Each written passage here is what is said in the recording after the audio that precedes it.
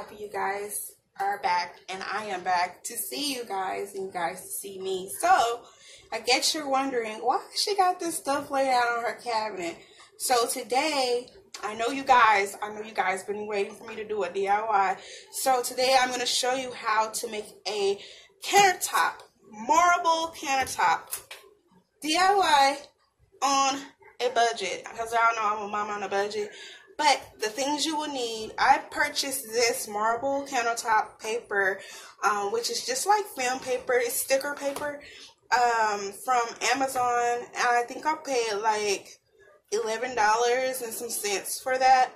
And then I got this from 99 Cent Only Store, which is just their cloth where we're going to wipe down the countertops to make sure everything is clean. So this sticker won't, like, you know, crunch all up while I'm doing it. And then we need a box cutter. If you don't have a box cutter, definitely use a pair of scissors. I just feel comfortable with my box cutter because that is like make things really quick for me. And then this is my homemade DIY kitchen spray, and that's about it. So let me show you what I have already done, which is this lovely marble countertop. It's very, you know, slick, and it's really pretty, you know. So I already got my stuff set up right here, but I'm going to go ahead and show you how I, you know, do that in just a second. So if I forgot to mention, make sure you keep all your scraps, because I mainly took some of those scraps and put back there on the back wall. I still got some more to go. And I'm probably going to need some more straps for this one. So basically what you do is pretty much wipe down your area. And I'm going to be doing this with one hand today because your girl don't have her tripod. So that's what we're going to be doing. We're going to multitask. Gonna get this done. So like I say, you definitely want to clean up the area, make sure everything is nice and clean. I forgot to clean this bottom half here, and because that's what's gonna make your marble sticker stick. So I pretty much know where I want this marble sticker to pretty much stick and where I want it to go. You do have to measure some things, but not everything. So I just want to stick it up close to the sink, the perimeter of my sink. And you're going to be tugging and pulling a lot, so get prepared, because you're going to want this the way you want it.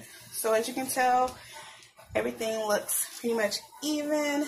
And if you don't get it right under the perimeter, you can definitely go in with your extras and just kind of, you know, push it in there and make it look nice and clean. So yes, girl, I had to go ahead and change my cabinets because as you can tell, look, it doesn't even like fill up the whole ends.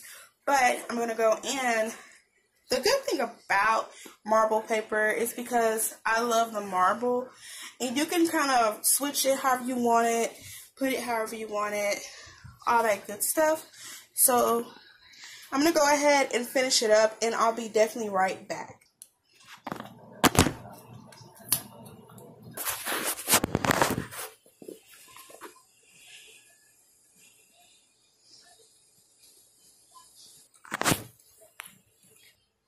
So you guys, I pretty much finished the sides of the cabinet. I still got a little bit more to go. I'm working on this section over here, which is, let me move all this good stuff. But this is how the cabinet looked before, and now it looks like marble. So,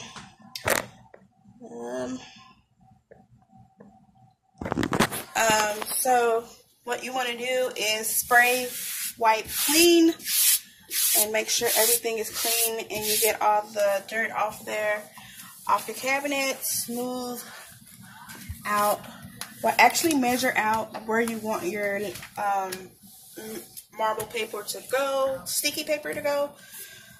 And as you guys can see, I have a little bit of wrinkles, but that is no problem. I'm going to smooth those out. And so I got half of it done right now. And then I want you guys to see underneath where it's just like the sticky paper. That's the sticky paper. So what I keep doing is pulling little by little like this. And just kind of even it out. Trying to get bubbles and all that good stuff out. And does my hand hurt? I'm not gonna lie, it does hurt a bit. It really does. But I really want these cabinets. I wasn't gonna pay a lot of money because I did call around to see if they had cheaper versions of, you know, marble cabinets. But everything I called was over like $5,000. So this mama ain't got that type of money. So Amazon, thank you so much for saving me, because you did with these sticker papers. And yes, you guys, these do come off. So if you happen to move or whatever and you're worried about getting this off, these do come off. So I'm going to finish the rest of this. And I'm just going to keep smoothing it out. And you guys are going to see me do that.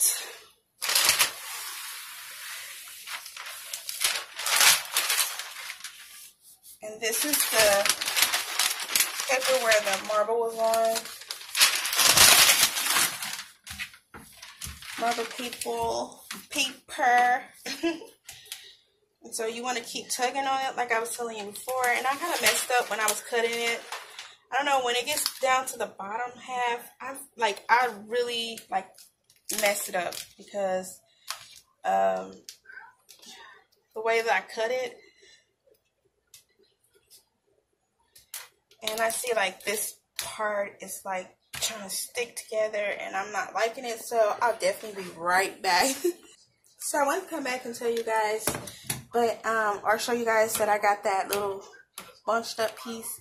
But when you have bubbles like this and you can't get those bubbles out, all you have to do is take your box cutter or some scissors and poke a hole in it, and that should be like a done deal. That's what I've been doing. Just kind of punch a hole in it and let it do what it do. And then I'm just going to go ahead and start smoothing out everything.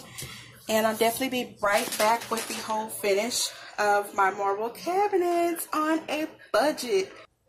So I'm working on the last half of the marble cabinet, and I literally only have this. So what I did, just quickly order some from Amazon, and I'm probably going to put a picture of the marble that I'm ordering up. And yeah, I love the way that even if you're cutting it like the way it is, you can see those lines. But as I bag the camera up, you really can't see them anymore, because like the marble is so like, this is so cool. Like, oh my gosh, I'm like still in shock, because I just couldn't believe that I was going to ever have marble cabinets. And then I'm going to start doing something with these cabinets.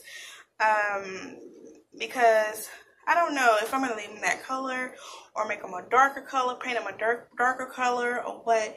But it's all going to come together, hopefully. So if you want to see the finished product of these, the finished DIY of these cabinets, stick around, because I'm going to show you in just a sec. So I just put a few items on my cabinet so you guys can see, but I'm pretty much done with this side. Just nice marble countertops. Like I said, you can always blend things in, because look, if you can see this, it doesn't even match, but from afar it doesn't look like it's mismatched. But I'm really loving them. I'm so loving these countertops. Yes. Oh my gosh, I can't believe I took my time and did this. So you guys, thank you for watching. Please subscribe to my channel and give us a thumbs up. Comment below because I always reply back, you guys. But this is what I call a DIY marble countertop. And guess what, girl? It was on a budget. I'll see you guys later. Bye.